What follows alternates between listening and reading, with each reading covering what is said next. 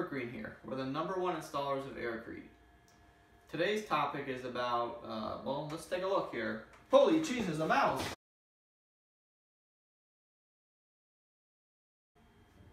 So what does a salt shaker and a mouse have to do with Airkrete?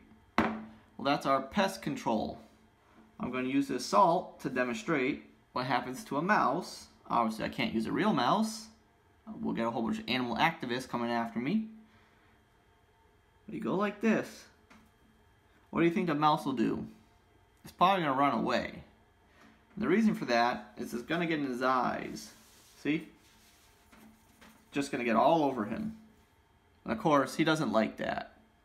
He's going to shake it off and run away. Stupid table. Now that I've got the table more stable here, when this is not only his eyes, because you can just always close your eyes, but he has a very soft nose. They got soft paws, and you know, pretty much anything that's pink on this thing is very tender to the mouse. So a mouse isn't even going to want to walk across salt, let alone live in it. But we don't typically use this amount of salt. We use that much. I mean, a mouse could probably walk across salt. In fact, it'd probably eat the out of it. So I'm going to have to explain this a little bit more. Actually, that's looking pretty good right there. This is the worst part to a mouse. The salt was a great way to help you guys imagine what it would be like to get salt in your eyes. If you have trouble imagining what that feels like, don't let me stop you. But the cements, actually, if you've ever really worked with a Portland cement, you'll know it really dries your hands. You gotta sometimes wear gloves if you're really sensitive to the stuff. And for a mouse who has really sensitive nose and feet, a cement like this is horrible. Need some additional help visualizing? I got a piece of Airkrete right here. And our mouse is gonna try to dig through this stuff. And as you can see, his face is covered in it. It becomes a powder when they start breaking it up. And that powder is really irritating to their eyes, and they're simply not going to want to go through it.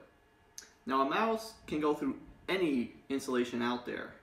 In fact, under the right conditions, a mouse can pretty much go through anything. Let me demonstrate.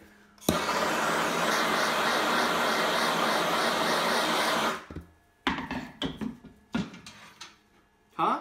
Where'd he go? Oh wow, he ate through solid sheet metal? I hope you enjoyed this video about why Airkrete is called rodent resistant. If you have anything to add, leave it in the comments. If you liked the video, make sure to leave a like. If you want to see future content, I plan on making plenty of visual aids and demonstrations on the Airkrete product. I don't want to just talk about it, I want to get hands-on, show little demonstrations. At least that's the intent. I got some videos planned in the future here. So subscribe, you'll see those videos very shortly. I'm getting around to making them right now. Yeah, I'll just blink the audio, but I'm going to say it anyway. But we don't... The mouse! We use that much.